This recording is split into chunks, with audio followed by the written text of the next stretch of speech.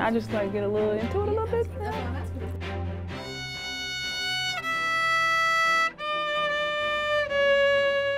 When I first started, like, I was playing the recorder and I hated it a lot.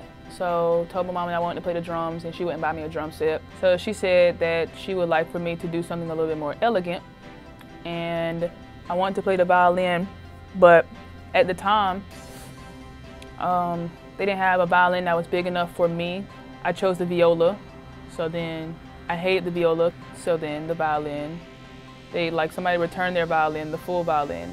Got it, and that was it really.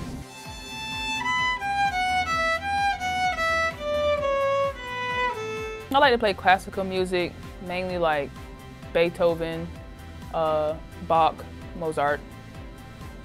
Not really too big on the more modern like songs. Nowadays people turn it into like a funky thing and it's cool, but it's just not my style. The violin is kind of like with the string instruments besides the guitar.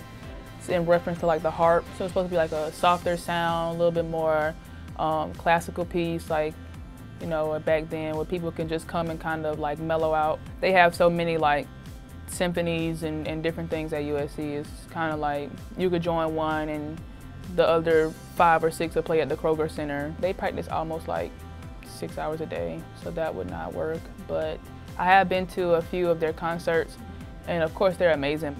So what are you going to play for us today?